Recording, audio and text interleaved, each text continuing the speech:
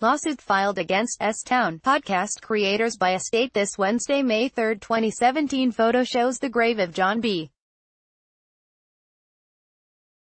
McLemore, who is featured in the serialized podcast S-Town. Dimes, rocks and trinkets have started showing up on McLemore's headstone since the debut of the podcast after his death.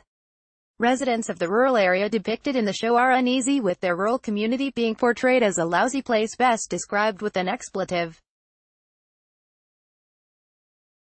AP photo, J. Reeves, Montgomery, Ayla.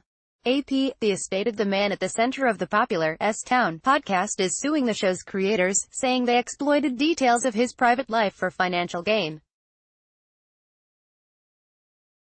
Craig Cargill, the executor of John B. McLemore's estate, filed the lawsuit Thursday in Bibb County, Alabama. The lawsuit contends McLemore didn't give permission to broadcast the intimate details of his sexual orientation, mental state and other aspects of his life.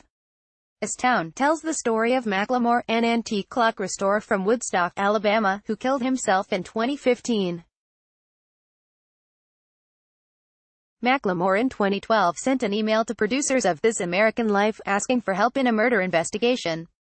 The resulting 2017 podcast focused heavily on McLemore and included the description on its website as an unearthing of the mysteries of one man's life. None of these mysteries are of legitimate public concern, nor were these matters that McLemore contacted Brian Reed to investigate or write about. Instead, they generally involved the private matters of McLemore's life, attorneys wrote in the lawsuit. S-Town executive producer Julie Snyder wrote in an emailed response to the Associated Press Saturday that she could not comment on the litigation other than to say it lacks merit. S-Town is produced consistent with the highest journalistic standards and we intend to defend against this lawsuit aggressively, Snyder wrote.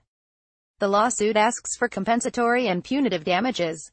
Copyright 2018 The Associated Press. All rights reserved. This material may not be published, broadcast, written or redistributed. Advertiser content.